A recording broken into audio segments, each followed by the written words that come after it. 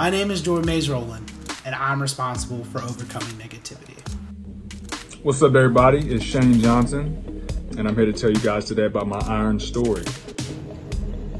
Hello everyone, my name is Edward Turner, and I'm here to tell you about my iron story. I think like many people, my iron story begins with Mr. Brown.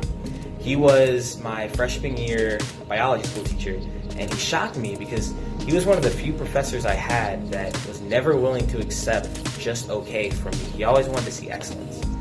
So when he approached me with this idea of a program he wanted to start called Iron, I was a bit apprehensive, a little nervous at first, but once I gave it a try, I absolutely fell in love with it. I mean, I loved the brotherhood, the camaraderie, the positivity.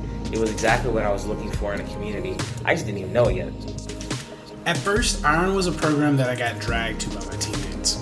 After getting into the routine of going, I began to love the lessons that each meeting tried to instill in us. There was a sense of community that I connected with in a diverse group of individuals with a common goal, to get better. This ethos mixed with the fun activities we got to do and that try to hold us accountable and teach us valuable lessons led me to stick around with Iron throughout my whole high school career. Ninth grade, started out at Amherst High School, and Mr. Brown was a teacher at the time. And I had been rolling around with the bad crew, doing bad things, and he happened to approach me and ask me what I wanted to do with my life, if I wanted to go to college, did I have goals and what they were. We sat and talked about it. Currently, I have graduated from my university, and I spent my first year out working at a car consignment startup. My next big adventure, though, is I'm going to be moving out to Seattle. I'll be working at Amazon as a software developer. I owe Iron a lot for this. If it wasn't for Iron, I would have never gotten to VCU. Actually, it was an Iron event that Mr. Brown forced upon me at the last minute, and went to the campus, and I fell in love with VCU. And I mean, the rest was history. But I owe Iron a ton, from learning to network, writing a resume, even to tie a tie.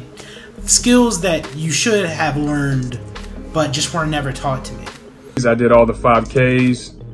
I helped clean around the community service. I helped give out stuff at Daily Bread. Any type of community service that Mr. Brown had, he made sure I was there.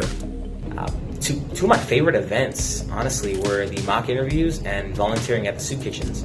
The mock interviews because they really exposed me and prepared me to the professional environment that I would later have to walk in.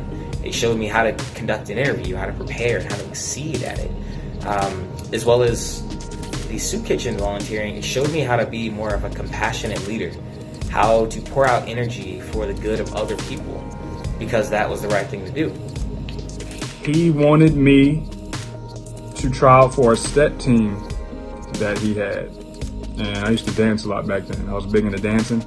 So we did a step team tryout, and I became the captain of it. I was in ninth grade, and we had seniors in that step team. I ended up becoming the captain, and we went to colleges and stepped. We made stepping videos. We had practices weekly, and I enjoyed that a lot. Where I am now, I currently live in Nashville, Tennessee. I'm no longer in Amherst. Got 2 jobs. I got some big plans coming up. I haven't really told nobody this, but I guess I'll tell Mr. Brown because he means a lot to me. I just signed with a modeling and acting agency, so you might see me in Netflix original soon. I have a master's degree and a bachelor's degree in mechanical engineering, both from Virginia Tech, go Hokies. And I'm currently living in Huntsville, Alabama.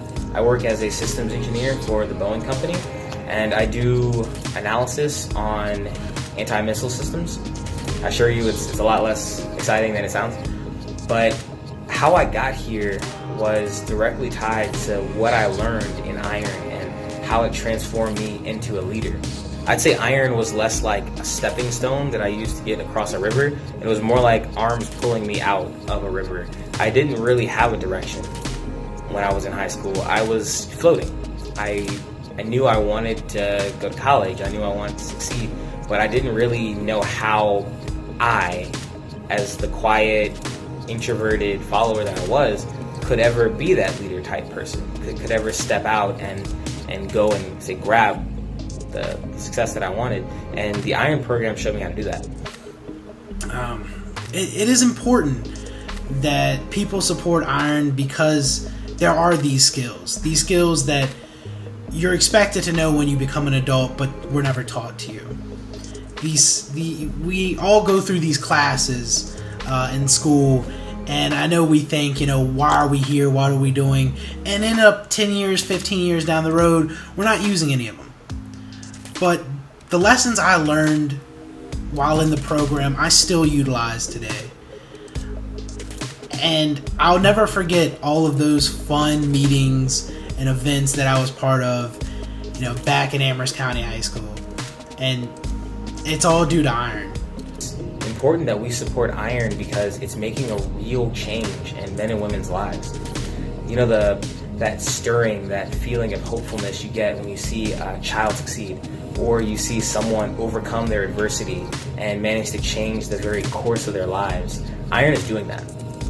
And when we support Iron, when we fund Iron, we are supporting, training, and teaching young men and women how to be leaders, how to be professionals, how to overcome their situations. And not just that, we're also changing the school system. We're changing the culture of the school system in a positive way. Our brotherhood was one of the most inclusive and diverse in our entire school. We actively opposed bullying, and we made it one of our goals to encourage positivity and hopefulness in our future. We held each other to a higher standard. We lifted each other up constantly. We became a brotherhood and a community of positivity. And when you support Iron, you support giving that to the next generation. We created a generation that lifted each other up, that challenged each other to be better and to do better. And we need to support Iron so that continues, so that we continue building up the next generation, we continue overcoming negativity, and we continue making Iron lives.